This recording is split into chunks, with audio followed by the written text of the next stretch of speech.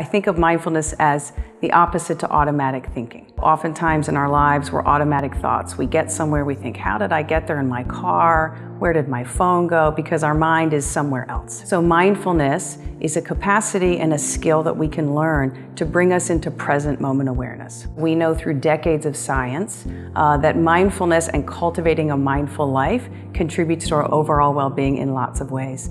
People that are more mindful are more focused.